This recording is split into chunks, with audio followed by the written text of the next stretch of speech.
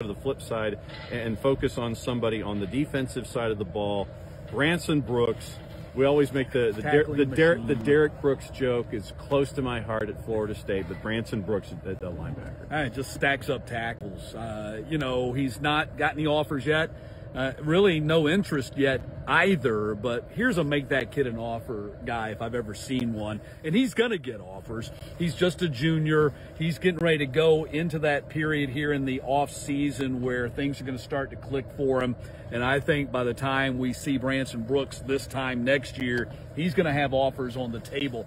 Still a little bit on the smallish side at 185. 6'1", 185. But you look at this guy, and he's, you know, you can see him getting up to 225 easy. He's a monster, a tackling machine, leads the state in tackles, came into the game with 129 on the season in 9 games. So, going to hear a lot about Branson Brooks going forward. 9 into 129, 129 into 9 it's a lot. Is 9, that's a 39, 9 and 4/3. So what is that?